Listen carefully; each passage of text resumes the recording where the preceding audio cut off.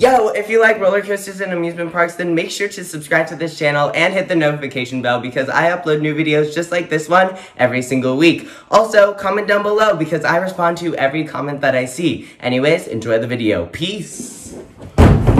Oh, ow, bad idea. Yo, what is up, thrill seekers? Today, my dad and I are here at SeaWorld San Antonio, and in this video, I am going to be going over all of the safety measures that they are taking to protect their guests against COVID-19, also known as coronavirus! So, yeah, we're going to head in and, yeah, roll the intro.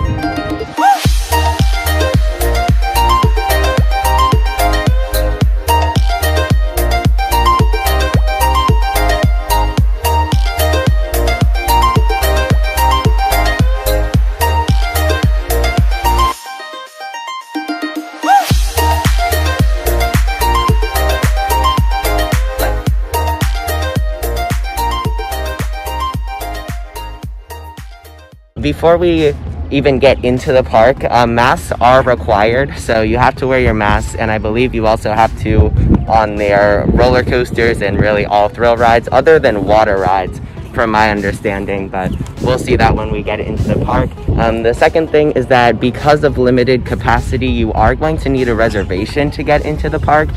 You just go to something, I don't know, I'll put like the link or whatever in the description, and also I'm assuming that it's like SeaWorld.com/reserve, something simple like that. But yeah, you do need a reservation. So we got a reservation. Today is June 21st. So they did open on June 19th. So just 2 days ago. So this should be pretty like new stuff. You know, they're probably still figuring it out, but we'll see the measures. Now, something else that they do have is temperature checks, which are going to be taking place in this big white tent here. Now, we are here pretty early, so I wouldn't say that there's any sort of line for it, but from my understanding, it can get a line, and because of that, there are social distance markers on the ground right here, so that each group can stay at least 6 feet away from each other. So yeah, we are coming up on the building right now. Hello.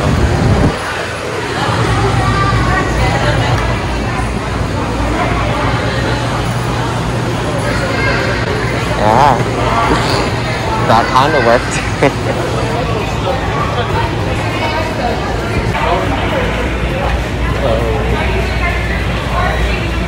Here.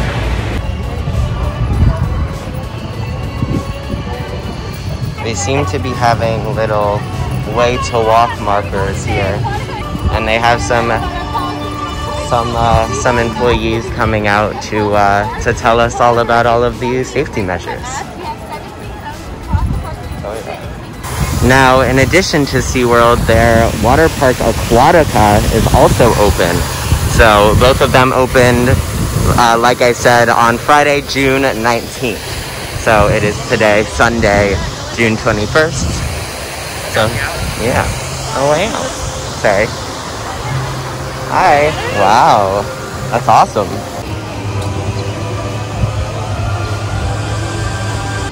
They have signs out here to educate people on all of their park policies. The back of them are just blank. But here is the entrance.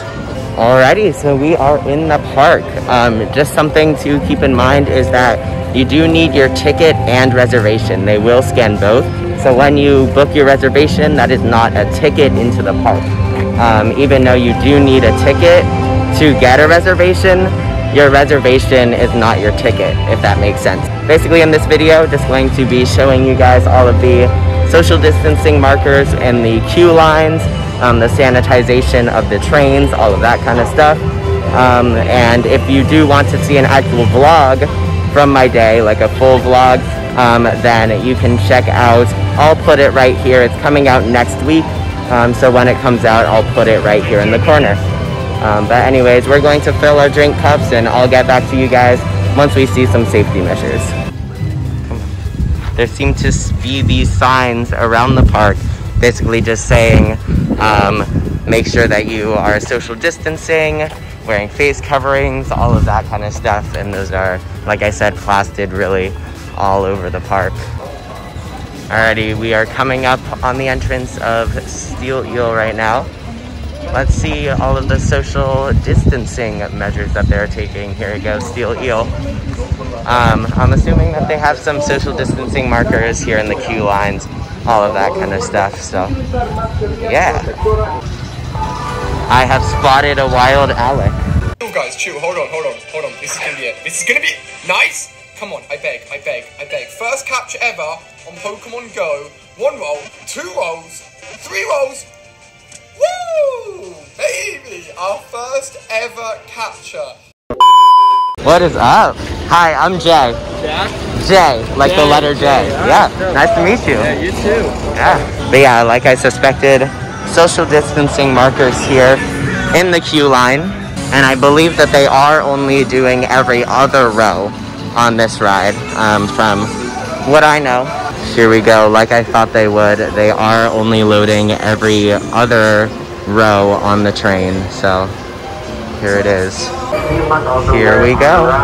They are making people just sit on down over here, but we can request a row, so yeah, let's get on. Alrighty, so we just rode Steel Eel. Now the safety measures on there, they are doing every other row. With that, they're basically doing the first and the last row of every car, so just not the middle row. They do have social distancing in the queue, and masks are required on the ride as well. Mine did not fall off or even get close to falling off, so I think that having your mask on the ride itself is completely fine, really. It hasn't bothered me at all. So yeah, that's awesome. They are sanitizing Steel Eel right now. So they're sending a train without people on it because of that. So I am now here in line for Texas Stingray. They are requiring people to put hand sanitizer on here in Texas Stingray as well, so that the restraints are clean, and they are also spacing out the rows right here. So you can see these 2 rows are blocked off, and we have that one and every other row all the way until the front. So yeah, gonna get an amazing ride on this ride. Such a great coaster. Let's do it. In line for Journey to Atlantis, you can see even more social distancing markers here on the ground, making people stay at 6 feet away from each other. Okay. Yeah.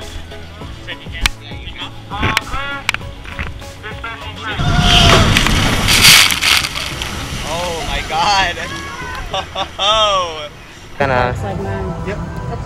They do have some face covering relaxation zones. I believe that there were a decent amount throughout the park, so you can just hop on in there if you're feeling hot, take off your face mask, and sit down on some of these little benches here with, picnic tables here with the umbrellas on it. So that is super awesome.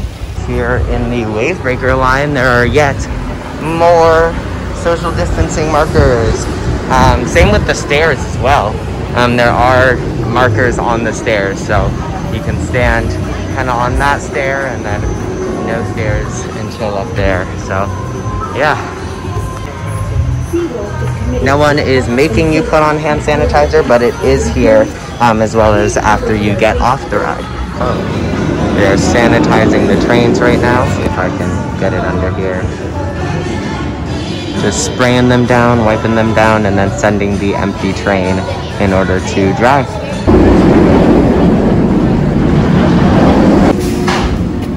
More social distancing here at Great White. I'm going to look to see if they are requiring hand sanitization at the front. On Wavebreaker they did not. On Texas Stingray they did. On Steel Eel they did not. So it's kind of sporadic.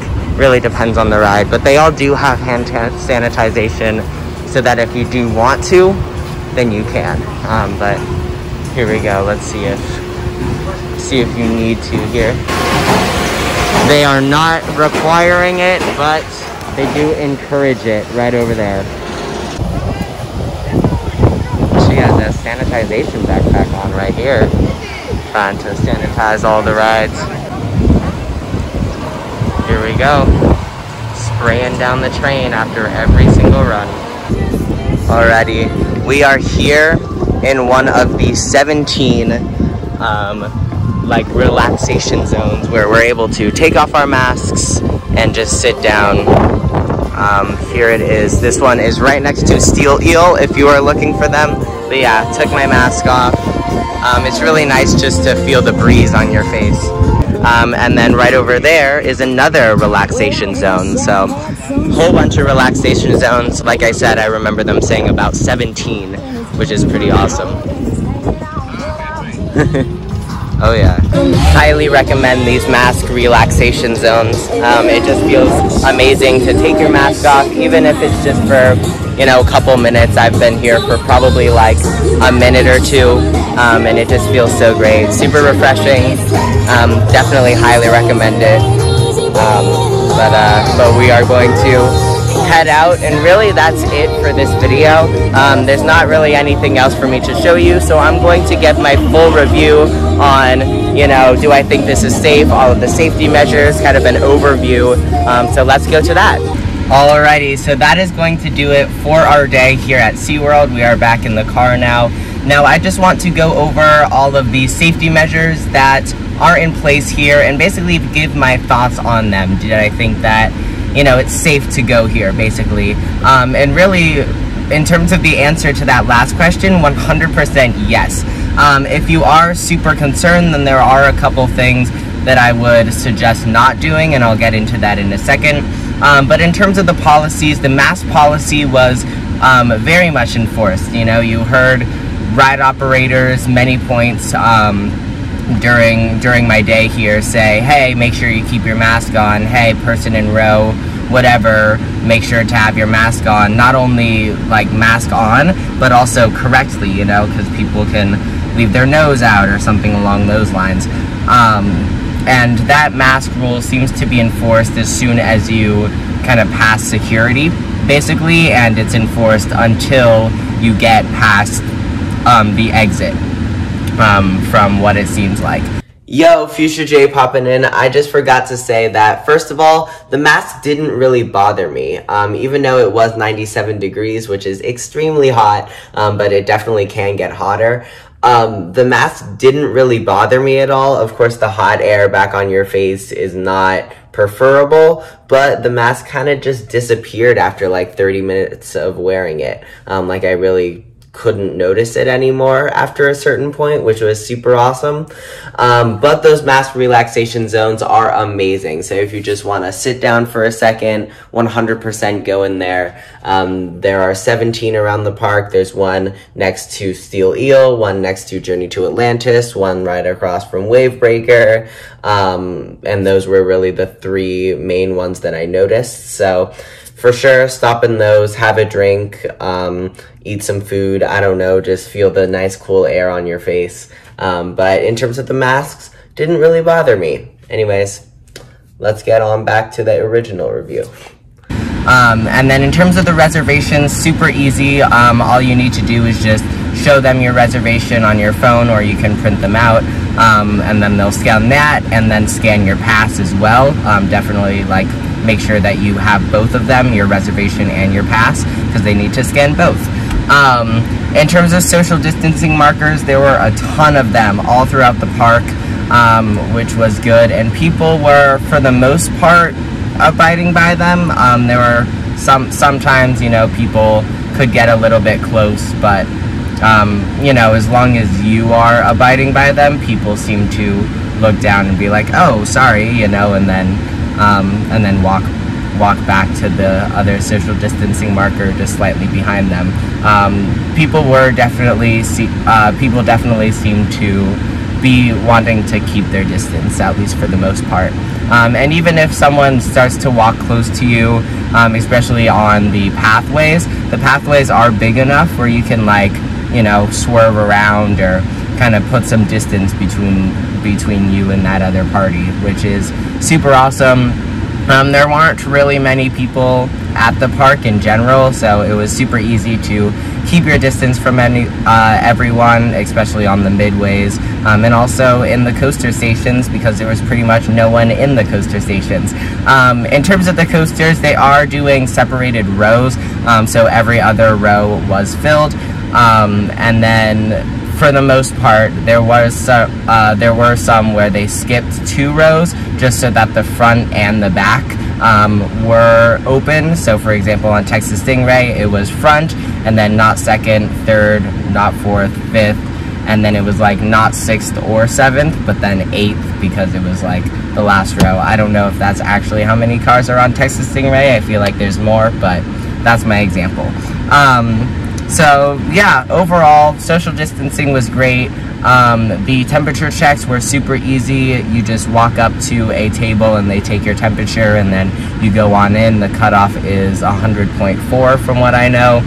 And overall, it's pretty safe. The only thing that I would say don't do if you are scared of, you know, catching the virus and being exposed to it, I would say don't go on Journey to Atlantis, just because that queue line, kind of the switchbacks before you get on, they are social distancing in terms of we were far away from the people in front of us, but they weren't really social distancing side to side. So there was someone like pretty much right next to us because like it was a pretty skinny aisle.